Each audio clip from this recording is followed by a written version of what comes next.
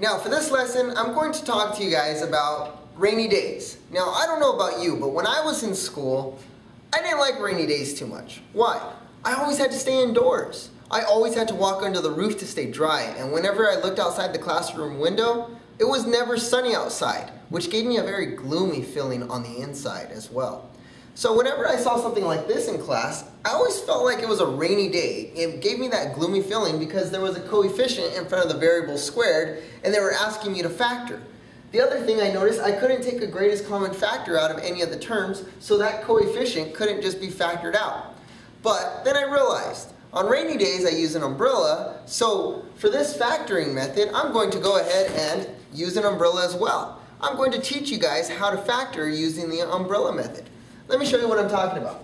I see something like this and it gives me that gloomy feeling, so I just go ahead and I multiply this 2 times 9, and I draw that arrow, and I drop down this positive 9. So I'll put that here, and I go ahead and make my x. We cannot forget about the x, and then I just go ahead and put 2 times 9 is positive 18. So whatever these two numbers multiply to, I put right here. So now I just ask myself, what multiplies to a positive 18 and adds to a positive 9? That would be a positive 3 times a positive 6. Great.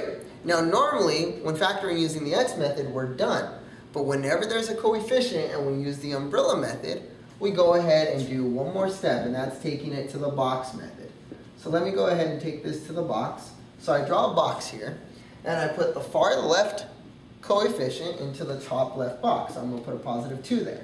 And then I take the far right number and I put it in the bottom right corner of the box. And then these two numbers can go any which way. So I'm going to go ahead and put a 3 here and the positive 6 here.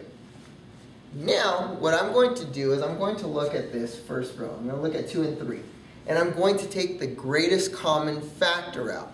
So if I do that, I would know the greatest common factor is just a 1. And it's a positive 1. Once I do that, everything else is easy. All I do is divide 1 into 2, and that gives me 2, so I'll put that answer there. I'll divide 1 into 3, and that gives me 3.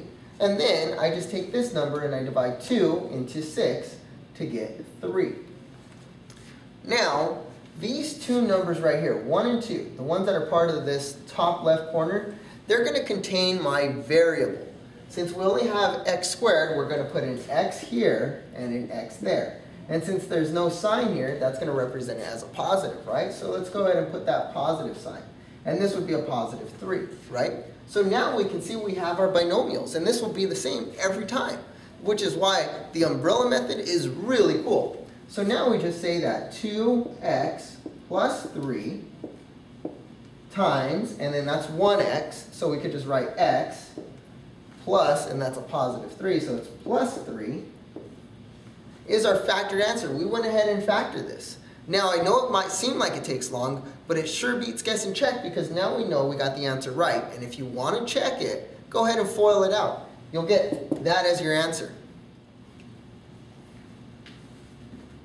Looks like a rainy day, huh? Well, it's a good thing I brought my umbrella, because whenever we see something like this, we want to go ahead and use the umbrella method. So let's go ahead and do that. Why are we using the umbrella? Well, because we can't take a greatest common factor out from each term, so we go ahead and just use the umbrella.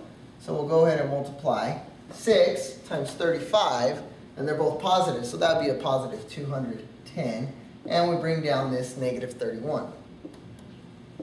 So there's a negative 31, and we use our x, and then we put whatever multiplies to 6 times 35 right here, which is a positive 210. Now, if this is a positive and it adds to a negative, then we know that both signs are negative. And now we just have to find out what multiplies to 210 and adds to 31. Well, that's 21 times 10. And we know that a negative times a negative is a positive, and two negatives added together are negative. So we can see that that works out. Let's go ahead and go to the box now. I know it may seem like it's a lot of steps, but I guarantee you that this saves time from guess and check, because when you do this right, you get the answer right. So make sure you do your steps properly. Far left number goes into the top left box, so that's a 6. Far right number goes to the bottom right box, that's a positive 35. And now we just go ahead and we put our negatives here. So that would be a negative 21. And we could put a negative 10 there if we wanted to. That's fine. And this would be a negative 10. Okay, good. Now let me show you one little tip that I do as well. I take the greatest common factor out of the first row. Here it would be a 2. Why do I do that? Well, because especially when I'm dealing with these negatives, sometimes you might actually have to take out a negative number. Well, what I do is I just take out a greatest common factor and I divide that into the remaining numbers. Let me show you what I'm talking about. 2 goes into 6 3 times, and 2 goes into negative 10 negative 5 times. So now I have my negative number out. 3 goes into 6 2 times, and 3 goes into negative 21 negative 7 times.